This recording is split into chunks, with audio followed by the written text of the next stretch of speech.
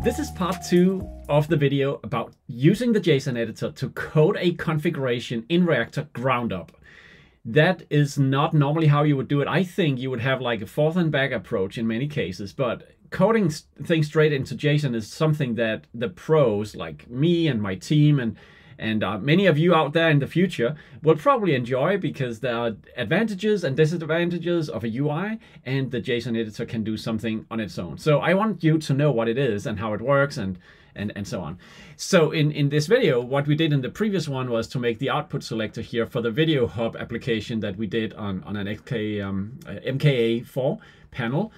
We had a little output selector here with two outputs, output 6 and 7, and we could choose between these two. Let me just show you. If I click this one, then I'm actually having them both selected right now. So when I do routing down here, then I'm routing to both of the outputs at the same time. But I can sort of select and deselect. So if I completely deselect, then I'm not routing anything to anywhere because there are no outputs selected. So this toggle function is the one we created in the previous video. But most of the time, we want this to be a press and hold function. And then as you just click them individually, you want them to select this value instead of toggling on and off. So that's what we will explore. And then I have a few other ideas that we'll pursue. Probably we'll try to move this into master behavior, because we have already seen two things being repeated. So could we somehow pack that into master behavior? That would be awesome. And let me see, did I have some other ideas? That would be two pretty nice things to get around. So let's just check that out. Okay, so getting into the JSON editor for these would be easy by pressing here. Then we have now the JSON editor, and I like to separate this out in a window on its own. That makes it easy to go forth and back. Maybe just recap what we have done in the JSON. We have defined the name of the root layer, which is this one. Let's just unpack it. So we have this no name layer in here. The variable we have defined is output selected, gives us two values, 6 and 7, for selecting the output. So those are the ones that we are choosing between. We have an HVC key map that makes sure that the aliases, the keys that we are using to define our behaviors, get mapped onto the right component numbers, like panel 2 component 17, 18, 19, and so on. We have a set of layers. Actually, there's only one layer, that is the layer no name. And I think I want to just quickly add a name to it. Oops, what did I just do there? So control space, name, that's the property, the field that we want to put in, and then just put in inputs here. We can save this real quick, and we see that we have changed the name of the layer. So that's neat. We have these two, the output selection going on down on the on the root layer, and that is what we see right here. These behaviors are defined right here, and D1 and D2. In fact, why not just move those into a layer of themselves? So we could just quickly do that as well. We need to watch the commas all the time with JSON. You need to be aware of that. And then I'll paste it in here. And I think if I save yes, I get that into its own layer. And why not just name this layer outputs? Like that. Let's just format code, save. Yes, that's nice and sweet now. So the idea of doing that, what we did on the input layer up here, was to have default feedback on the layer level, because that gave me a chance to put in like a standard color for all of them, and also a title like input in the displays, and they could be dimmed by default and so on. And why not do the same for the output layers? So let's just go down here, paste this in. I just copied it with Command C, Command V. And we will choose, now let's choose Amber instead. And then we type in output here. And also dimmed, let's just save. See, as we save, nothing is really happening on the outputs up here. Why? Because we have in D1 and D2, we have defined, hard-coded the color of these. So if I remove that color, and if I do the same down here, let's just save, and you'll see one of these are changing to amber, but I remove it down here as well, then they are inheriting that color information from the default feedback of the layer itself. So that layer information is inherited. We can do the same for dimmed. There's no reason why we have dimmed once again in here. So I'll just remove that. And by the way, if you want to see how that looks in the UI, we could click in on, let me see, we did this for D1. Okay, so in D1, we removed it already. We can show more, and you go into default feedback and you see no intensity, no colors being set. But on D2, we would still have an intensity being set to dimmed. That's exactly, let me see, that information right there. So we can take that out of the equation like that, And you see it's still picking up the color from underneath. We can also remove the title. Now we would need to reload the page here. So I just did. And we can see for D2 that is taken out here. If I remove the title output, which is just to show you that this is actually what is defining the label up here for that display. And the other one is defined for D1 right here. If I take that out completely, it will just as well use this up here, inherit that one. And to make sure that you can see it, let's just spell this all out in uppercase like that. So as I'm saving, once again, the behavior where we removed it is inheriting from the default behavior of the layer. And now I'll just remove it from the second one as well. Like that, and we are now taking the input and the output labels from the default feedback of the layers. Let's try to collapse this. If I hold down Shift and I click here, and I think if I open up these layers without holding Shift down, there's a very nice way you can sort of get your JSON structure as it is a tree. Like that, you can open it up partly. And that might be super convenient. So now we could, for instance, look at the default feedback in both cases. Now I want to, for this one, hold down Shift to have it all opened up. Okay, let's just see. To have consistency, I will just spell this out in uppercase as well. We have green code, we have amber down there. That looks pretty neat and tidy. It feels like we should just go ahead and work with the master behaviors right away. So what I want to do is to go in here, Control Space, let me see, master behaviors, thank you. And then we can define a master behavior in here. For that, I would want to have one we call input select. Oops. I'm on a different keyboard than I'm used to. So that's why it's so much fun to write on it. And I make a lot of mistakes. So input select is one behavior that we have created now. If I save this, we just get this dummy master behavior down here. And we will make another one called output select. So those two in preparation, we'll just create them. And that's done by now. So the idea would be to look at the structure inside one of my input behaviors I've created here.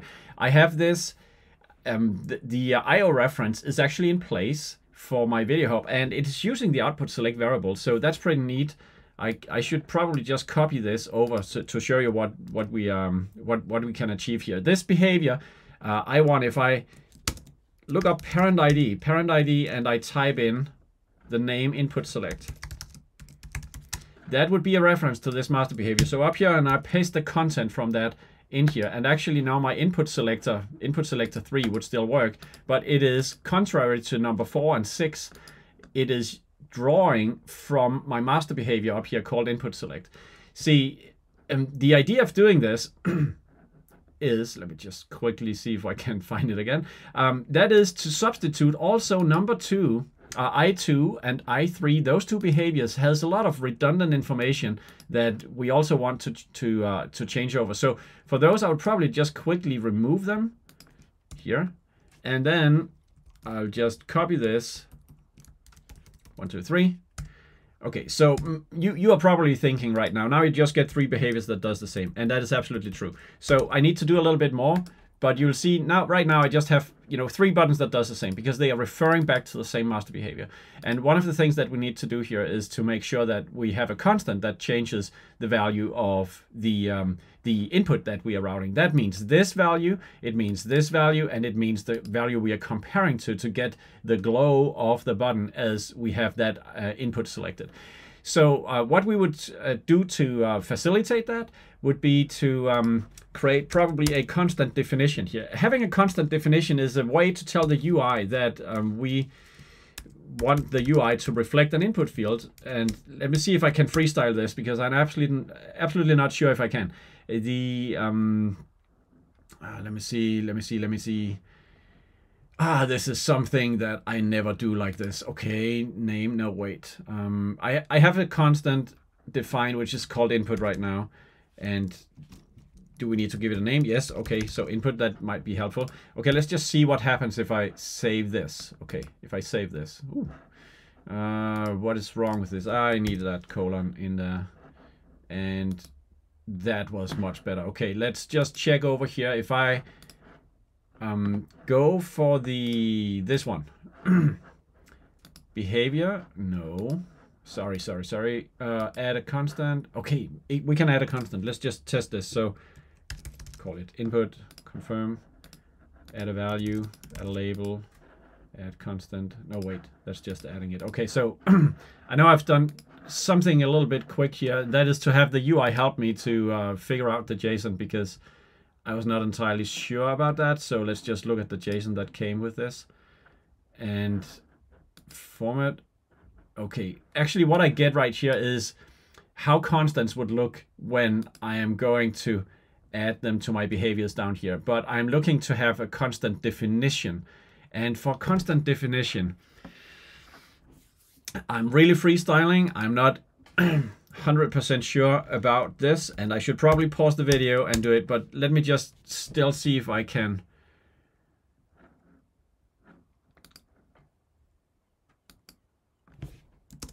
What about the type? We need the type. It says this is an integer. Maybe I can have some help. Okay, yeah, I can. Awesome, nice. Save current file. I actually really do think that this is supposed to be enough. So if I just click any of these behaviors up here, like this guy, yes, it is enough. Okay, guys, what you have seen is for the input select, I'm adding a definition of a constant called input. It has this name input, and it's an integer. And when I click this, and notice that I1, I2, I3, they are all inheriting from input select. Input select gives me an option to add a constant. Actually, I think there is a field here. We saw it. It's called min items. And if I say there has to be one item here, then I'm a little bit curious to see if no. But probably this will happen in the future. It will force upon us to have a single, at least one item defined. Now, this is where we will input a1. We'll just, why not type in router input as the title here. So we'll just do that. Let's reload. Didn't change anything. Probably using that one. Should use the title. There are things to improve. Okay, so for for this button, or for I1, I'll just say this is the value number 3. For I2, we'll add this one. This is value number 4. And for I3, the same. But at this point in time, we are, and remember that we are editing the JSON that we also have in this editor. So in summary, on the master behavior, input select, we have this constant defined that gives this UI behavior offering this field to insert the number. Nice. If we go down and look at how I1 now looks with the modification I just did by adding the value 3, it inserts this code. And for I2, it inserts that code. But now this was us using the JSON editor. So I would, of course, to follow through on that promise, ooh, wrong place. I would go to I3 and then I would add constants. Not constant set, okay. That's a different thing for a different day on a different planet maybe. Okay, I'm just cheating and looking what I had just above and coding that out. So input the values, oh wait, sorry. Yeah, values, colon, and that's an array. I just put in 5 here. Get rid of that one. Save this file. Okay, so let's just see for each of these I3 we did something happen here? Oh. Guys, we need to make sure this is a string. Yes, it's a string, it has to be. All right, let's just check. So I1, I2, and I3 all drawing on the same behavior, just different constants. So what we need to do up in our master behavior, which is still just hard-coded to input 3, is to insert that at the right places. So the binary set value that we're using would be behavior, behavior colon IO reference colon, and this would be const. No, const, and the constant is input. So this is going to pick that value and use as the value we are setting when we are pressing this trigger, this event handler, binary trigger, the value we are going to set will be the one picked up from the constants up there, all right? And then we need this to be also used in here, for instance. And there we can use curly braces and just insert it like that. And then finally, we need it down here for the comparison. Okay, let's just check this. Hey guys, already it's pretty good, right? It changed the title, so it says input 3, 4, and 5. And as I'm pressing, wow, you know, that was a lucky punch. But no, it was not a lucky punch. I knew exactly what I did. And I also admit that there are certain things that you need to know here. But we have a wiki page where you can see those, wiki.SKAARHOJ.com. And let me see if we can probably just search the site for IO reference and see what we can find. IO references. Yes, so on this page you're actually seeing some of these modifiers, and if you look at, if the first index is behavior, you have like behavior, last event, certain things. We've looked at that in other videos, but here the behavior const, there we have it, behavior const, and then the constant name. So there you have the reference that would tell you that this would be possible to retrieve the value of the constant up here in this way. And we got that into our behaviors. We should do the same for output select essentially. So let's go to the output here and then copy this piece of code for D1. And I think D2 is gonna follow along in a moment, but we'll just copy this up and put it into output select here, as we have already been exploring a little bit. So just paste it in here. Yes, format the code. Let's just check the commas and so on. Down here we will, just like we did with the other ones, parent, yes, output, what was the name? I forget so easily. Output select was the name that we used in the master behavior, and we will put it in right there.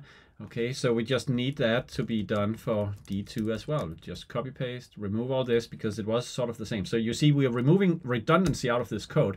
And redundancy removal is a really great thing, especially when you want to scale your configurations. And if you look at SKAARHOJ configurations, they are like crazy optimized. There's almost no redundancy like that because we know all the tips and tricks on, you know, drawing upon underlying data sources to create flexibility, obviously. But the now we sort of know what to do in input select. We would like to also have an output select, and therefore we'll have this constant creator. We'll just copy that paste that code over, call it output, router output. So this is very likely to, and this min item didn't seem to play a huge role, so we'll just remove that. The IO reference of this, yes, that is true. That is true. Add toggle remove. This is what we'll improve in a moment, and that value is not so good. So this is where we need to have that behavior. Keyboard. Const and output. Let me see. That is the name of the constant right there. Yes. And we copy, paste this into the condition for highlighting the button. Nice. Okay. So I sort of feel we're ready, except that we have not added any constants down here just yet. And if we are to like use the, to be serious about using the JSON editor, we'll just copy the constants we had for the inputs and type in output. Then the output would be 6 in one case. Let's just save this, and you will see that it will be good in the one side and not in the other, because I'm not entirely sure. So it seems like, okay, this one is apparently adding the value 6 for, you know, on and off here, but the other one's still sort of stuck. So why is it that output select here is showing me 6 now that I don't have the constant 6? That is a little bit weird to me. Let's see if we can have this working. If we type in 7, should it then not change around? Okay. It's not. Okay, we forgot to add it to the title. That's it. Okay. So guys, if I the point here of confusion was, if we go to output select, then I forgot to change this number 6 right there. So you see, if I remove that out, it just says out. But now I want to insert the value of this one. So I'll do that. Now I make a mistake on purpose, and you see that, oh, it inserts that. We need to wrap this in curly braces, and then it is drawing that data out of the constant for displaying it correctly in the display. Super nice. And let's just see if this works. We see that it selects 7, it selects 6, 7, and so on. So where we are right now is we want to explore how can we have the toggle function on press and hold, and then just have normal selection when we just press the button really shortly. And we will also code that in the JSON editor here for the output select. So we have an event handler called select. It accepts binary triggers. It's using the method called toggle add remove. And then we have binary set values, taking the constant value and using that for the IO reference. By the way, this IO reference field is empty because it is drawing upon the IO reference coming from up here. That is a concept that I have introduced before. The idea is that having this IO reference defined on this level of the behavior will then automatically, by default, be used everywhere else, unless you fill this in with something else. And that is useful when you have buttons where you want to have multiple IO references being addressed by the component. So, what we need to do here is to make an event handler, and I'm going to freestyle, so it might blow up in my face. We'll create an event preprocessor here. We have a number of options, but we need a binary to binary conversion. So basically we are preprocessing the input value coming from our buttons, and we are saying, oh, I think this might be one of the places we need to know something. The input edge, if I type in default, then it's going to be any edge. And that should be fine for me. We'll pick act down here. So any act down action that comes in. What do I want to do with that? I want any act down to be having an output trigger of also act down. So that's the one thing. This would just pass through actually. So let's see if we have this. I mean, it's in a sense stupid because all it does is it says, okay, we have an act down. Oh, come on. Come on, I just need this up here. All right, so nice. So I should still have just like pass through of this one. But actually, if let's just try that. What happens if I use act up? Then it's sort of, you know, doing it the opposite way around. So nothing happens when I press down. Now I release the mouse, and now I press down and I release the mouse. So I've actually inverted now. I've converted act up triggers are becoming act down triggers. That's what is going on right now. Okay, sorry, that was sort of detour. But this conversion, so act down is what is coming out of this. But the thing that I wanted to do was to add a repeat delay, and we'll set this to 1000 milliseconds. I also want to have repeat, and what is this? Yeah, different modes of repeat. Delayed means that I press and hold for 1000 milliseconds, and then it starts repetition of this. That's gonna be interesting, because if I do this and I press this button down, it's gonna toggle on and off quite quickly. You see? Ah, please stop, please stop. Okay, so what we need to do as well, and that was kind of the next thing that I wanted to do, was to put in act up. It will stop after 100 cycles or something. I think this is stated somewhere in the help text here. But in this case, we need to specify repeat stop. Thank you. So as soon as I release the button, then it stops the repetition. Let's just check that. I press and I hold. After 1000 milliseconds, it starts to toggle. I release. Okay, it stopped perfectly. Now the next thing that I want to do is to I think I have something like block leading triggers. How many leading triggers do I want to block? 1. The leading trigger would be the first trigger. When I press the button down, it doesn't do anything. I press, nothing happens, 1000 milliseconds, then it starts cycling. All right, so that worked as well. Now the final thing is how many max repetitions. If I set max repetitions to say 2 or 4. If I set it to 4, it means that I'll have 4 toggles on and off. Let's try. I press and hold. I get 4 toggles. That's it. It stops. Okay, but in this case, I just want to have 1. So I know this looks like a lot of hoops to run through, to get through, to just have what looks to be simple, namely a press and hold and I'll do something. Press and hold and I'll toggle. Press and hold and I'll toggle. That's what we are doing here. And it took these lines of code. And that might be something that we are going to optimize because it's such a useful function. But isn't it awesome that the technology itself allows you to vary this in so many ways? Like you could have any number of repetitions you want. You can change the delay time. There's even a way that you can change the repetition delay time. Let me see, what would that be? There's gotta be frequency, the repeat frequency. If we set that to like 1, so this would be in hertz, and that means let's just repeat the repetitions to like 4, we will now see 4 repetitions of toggle. I press and hold, 1, dong, dong, dong. All right, and that came just out of us setting the frequency to this. I think the default frequency is probably 5 hertz, so that would be 200 milliseconds between each. But this is our function that will do this for this trigger for the add remove. I am going to just rename this, and then I'm going to quickly create another behavior down here.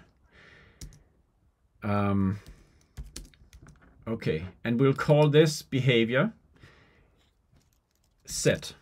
All right, and the one that we have up here, I'll have and just quickly make an active if and set it to false. So this one will never be used because now we want to just work on this one down here, and we want to remove what the other one does. So for this mode, for the binary set mode, I need to see what options do we have. Whew. It doesn't give me those.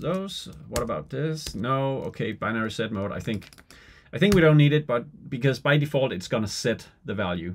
And what I want is it to just set the routing. Let's just quickly. Yeah. Okay. So we just saved the current file. We have the set trigger is the one that is going to be used now. If I press and hold, it's gonna set. It's not gonna repeat or anything. If I press and hold, it's gonna set. And it chooses output number 7. But what I want is, I want now to invert the binary to binary conversion so that on my act down, it is doing the inverse of what it's doing right now. Let's just, wait, I still want to have my output trigger set to act down. That's all good. But we have this time window to previous trigger.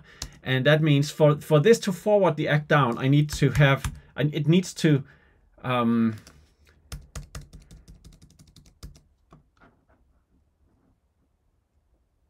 it will be done within 100 or 1000 milliseconds. That's what I know of this function.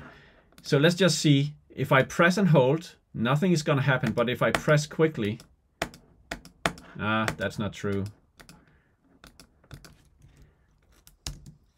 What does it say about previous trigger? Positive. The trigger must fall within this time window since last trigger in order to be processed. Negative. The trigger must fall after the time window since last trigger using absolute value in order to be processed. Typically used on act up, where act down should be set to none. Okay, so it starts the timer and registers as a previous trigger. Otherwise, it won't work at all. Thank you so much. Okay, so we'll just do that. And okay, so it's on the act up that I need this, and then on my act down, I need this one to be set to its suggested none, so that nothing is forwarded when I press this one down, but it does register there is a trigger coming in. If we do this right now, it is going to still not work, I'm sure, because we need the act up to send, we need up here to say basically that we are, let me see, the binary type would be an act up. Okay, so we are acting on act up. This is the trigger that we get. Let's just check this and see if it works. I click. So you see now, just a single press is going to set the value 6. Single press sets the value 7. If I press and hold, nothing is happening because, yeah, so I have this. It has to be within the time window. I press and hold, nothing is happening. So this set trigger is now functioning as I want.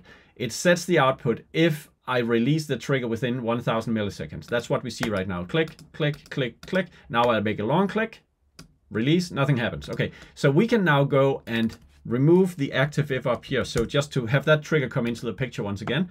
And now let's just see. I click, click, click. Now I press and hold, and it's gonna add, and I press and hold, and it's gonna remove, and it's gonna remove if I press and hold over here. Guys, that was how crazy we can go with the event preprocessors and how we can set up that toggle set, add, remove, and single press that you find on routing or output selection on video hub configurations we have done, or video router configurations, camera selections. That is mostly the places where we have added that into the interaction design of the buttons. Thanks for watching, and I hope it was useful for you to learn some more about the machine room inside of the configuration tree. I know this is crazy. I love sharing these ideas. If they scare you away, then I hope it scares you over to the home screen, because this is where we do all the easy to configure stuff with constant sets and the blue buttons that will give you access to that. Configuration tab is where you can always do anything crazy, either in the tree directly with the inspector or with the JSON editor behind it.